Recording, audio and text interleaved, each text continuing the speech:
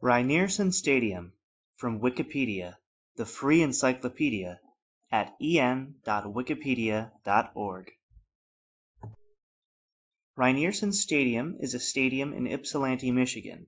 It is primarily used for American football and is the home field of the Eastern Michigan University Eagles. It held its first game on September 27, 1969, when EMU upset the University of Akron 10-3. Currently, the stadium has seating for 30,200 people. Standing room is available in the south end zone, allowing for crowds larger than the listed capacity. The stadium is located on the school's west campus, just south of the Huron River. It originally consisted of two opposite sideline stands around the field and running track. It is one of only two stadiums in the Mid-American Conference which shares its football field with a running track. In 1992, the seats were expanded south from each grandstand, but not connected, giving the stadium the look of an unfinished horseshoe.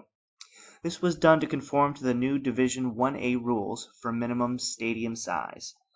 Originally a grass field, the field has been artificial since 1991 and was upgraded to field turf in 2005.